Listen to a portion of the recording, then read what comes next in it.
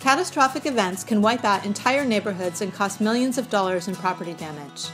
But those with the resources and the fortitude to rebuild can end up with an even better house. In Napa, California, a 6.0 magnitude earthquake in 2014 pushed Jill and Steve Mathiason's house off its foundation. Their newly rebuilt home is bolted to the foundation with steel structural beams and has special circuit breakers that cut off power to the house in the event of an earthquake. In all, the project took about 6 months and cost $350,000. On New Jersey's Long Beach Island, Stephanie Lofgren and her husband Craig had to wait 18 months before they could start construction on their new vacation home after Superstorm Sandy struck in 2012.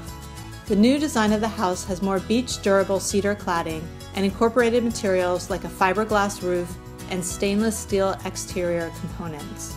The final square footage was 2,400 square feet instead of 2,900 square feet, and the cost went down by about 2/3.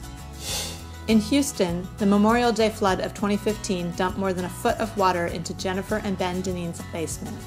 The couple and their 2 young children spent 8 hours atop the kitchen counters until floodwaters receded. The next week, work started on a new 5-bedroom house with a price tag of around $1 million.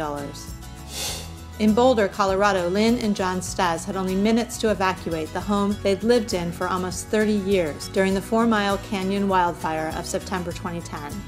The new house they built 2 years later, which cost about $1 million, has floor-to-ceiling glass and patios to take advantage of the expansive views that resulted after the fire wiped out the trees. After the fire, nearby families bonded over recovery efforts, going to community meetings about filing insurance claims and building codes. As she says, "We lost our home, but we discovered community."